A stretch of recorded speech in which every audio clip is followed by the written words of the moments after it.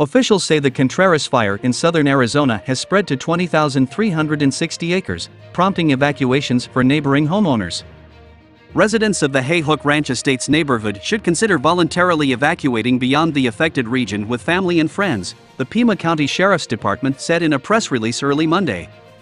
Residents should keep in mind the goods they might need for pets and livestock, as well as remain up to current on the newest fire news, according to the department.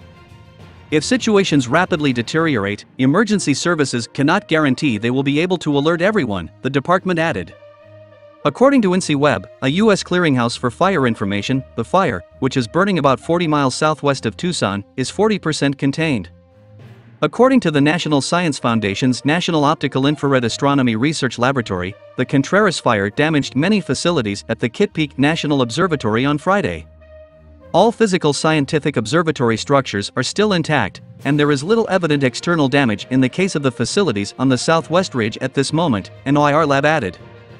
However, some non-science buildings were lost. According to InciWeb, the fire is burning in highly flammable grass and brush in steep, rough terrain that is difficult to access for firefighters. According to InciWeb, the fire started on a distant ridge of a mountain range on the Tohono O'odham Indian Reservation on June 11. The cause is listed as lightning.